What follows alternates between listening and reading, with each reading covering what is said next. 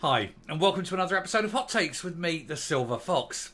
When James Hamilton did his report into Nicola Sturgeon's behaviour and the things that she did, her actions and whatever, over the Alex Salmond affair, and it all had to go off to see if she'd broken ministerial code and everything, and he came back and it was decided she hadn't broken the code.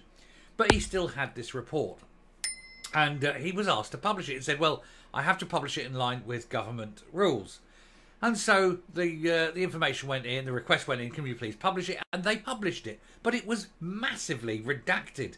There was stuff taken out left, right and centre because they don't want anyone to know the truth. Because they know that the truth would destroy them. And this was wrong. And so they went to court and they tried to get the court to say it must be released. And the court said, yes, it must be released. And they spent £30,000 of public money trying to cover it up. And the judges at the court session just went, no, release it. Bang, straight away. Must be released. And so another Freedom of Information request went in and they released it again with exactly the same redactions. They haven't removed a single one.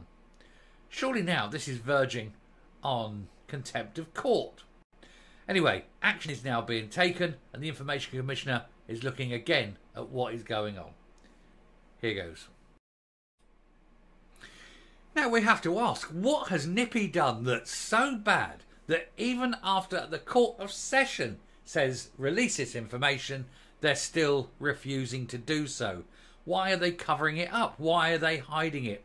What is so appallingly bad? Personally, I think it could be several things, but my favourite is possibly that it will come down to the fact that she engineered the whole thing. That it was her, perhaps, who engineered it for these women to make these claims so that she could oust him and take over.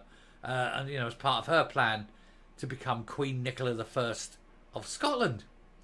What an obnoxious thought that is.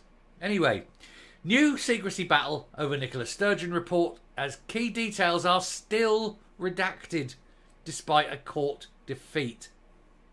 And the court defeat, if you remember, if you cast your mind back, was so fast, so swift and so astonishingly clear that even the SNP's defense, the SNP's brief was astounded by it because they didn't even sort of go away into a judgely huddle. They just went, no, bang, done. Seconds. It was something like 3 seconds. And they went, no, it's got to be released. That was it. And they weren't prepared for that. And, of course, they still haven't released it. After ministers refused to lift the redactions from even one single word from James Hamilton's report, the Scottish Information Commissioner has now been asked to review yet again whether freedom of information law is being complied with. Personally, I don't know why James Hamilton just doesn't leak it and just say, oh, I don't know, it come out, and let the press have it. Then it's out in the public domain. There's nothing they can do then, is there? The Scottish Government is facing new secrecy battles after refusing to publish any new details from the infamous report into whether Nicola Sturgeon had broken ministerial code, despite the defeat at the Court of Session. James Hamilton said that the former First Minister had given an incomplete narrative of events to MSPs investigating the handling of sexual misconduct allegations against her predecessor, Alex Salmond. He was later cleared of all charges in court, and the Scottish Government's internal probe was indeed found to be biased, at the surprise of absolutely no one. And as I say, I think genuinely the only reason they're covering this up, that it can be, is perhaps that she instigated the whole thing. There's nothing else that springs out like that. I mean, what else could it possibly be? I mean, you know, you couldn't put it past her. You know, we all know what she's like. Anyway, because Miss Sturgeon had not deliberately misled MSPs, most notably, she told them she'd completely forgotten about a key meeting that took place in her office at Holyrood. Mr. Hamilton found that she had not broken the code. However, he admitted he was frustrated that his report contained so many redactions. Surely, though, he's got a copy of this report. Surely he can just release it. A member of the public, Benjamin Harrop, used freedom of information legislation to request an unredacted copy of the report, with ministers refusing to comply on the basis that they did not hold the information. This was, of course, bollocks. The Information Commissioner disagreed, and after a long secrecy battle, the case ended up in the Court of Session in December. In a humiliating defeat, and I remember this because it was only like just over a month ago, in a humiliating defeat, judges didn't even retire to consider their verdict and threw out the Scottish Government's case, which had cost the taxpayer £30,000. The court agreed with the Information Commissioner that their argument was wholly unrealistic. Yeah, they're saying that, we can't do this because blah, blah, blah. And they just went, no, that's rubbish. It must be printed, it must be released. And they're still not releasing it. Surely somebody's got to take these people back to court and say it's contempt. And to say that it must be released in full immediately. But they won't. I mean, they'll try their best not to, put it that way. Anyway, a number of new FOI requests were then submitted, asking for a copy of Mr Hamilton's full report, including by the Scottish Express, with ministers once again refusing to release any further details. Every word that was redacted in the original report will remain redacted, officials said. Now the Herald newspaper has appealed to David Hamilton, the Scottish Information Commissioner. He could order the Scottish Government to review the report yet again and lift some of the redactions. I believe they should all be released. What is so damaging in there that they need to keep this covered up? There must be something in there that would utterly destroy the SNP. Why else would they go to this length? That they're risking contempt of court rather than releasing the information. A Scottish Government spokesman said the Court of Session did not instruct the Scottish Government to release material. They said, in line with the court's judgment in December, we have reviewed the material held and responded in compliance with FOI legislation, applying statutory exemptions as appropriate.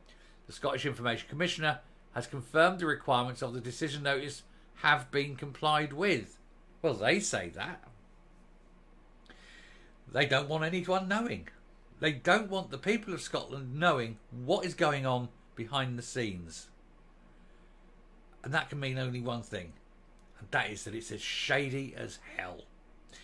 The SNP administration, which is regarded by many as highly secretive and untrustworthy, go figure, said that disclosure of the evidence would likely deter individuals from providing free and frank evidence in such investigations in future.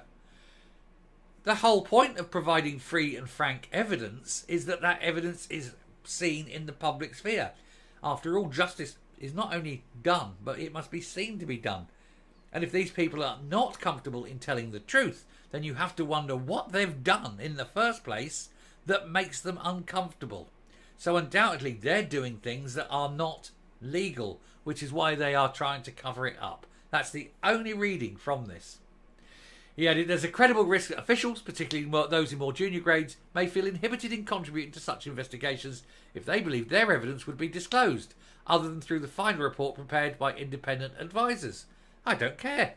If they are too busy covering their arse because of things they've done, then you know that the things they've done shouldn't have been done. And that's the problem. Fire them. Tell them this. If you want to keep your job, this goes out. If you don't want to keep your job, we'll hide it, but you lose your job. Straight away. And then just the threat of firing them. That's it. If they are doing something that's so shady they don't want anyone to know, you fire them. It's a joke, isn't it? But anyway, will it come out? Who knows? They're going back to him, the Commissioner. If he says yes, he's got the power to do it. He can override it. And we can find out the truth about that awful, awful golem of a woman. I loathe her with every ounce of my being. I shall come up, though, and not let her spoil my Thursday. Yeah, I mean, there are a couple of options, as I've mentioned. Either they go back to court and get them up for contempt. That'll clear a few of them out, wouldn't it? Get someone up there for contempt and give them, 6 months in prison, something like that. You're facing prison. Oh! Release it then. And that'll get it. Or Hamilton himself should just take his copy, his clear copy, and just email it to the press. Email it to every news organisation. And there you go. What can they do? It's honest. There's nothing in there that's dishonest. The fact that they don't want it out is neither here nor there. And it would be out in the public domain. I think it should be. I think it absolutely should be. And we can see what awfulness goes on with these people. And then as a result of it, maybe she'll face another police investigation. Who knows? She's certainly up to her big ears in it, isn't she? Anyway, I shall stop there. Thank you very much for watching. Do please hit the subscribe button, ring the bell, leave a like, leave a comment. Please share the video. Until next time, stay safe, stay well, and I will speak to you later. Bye.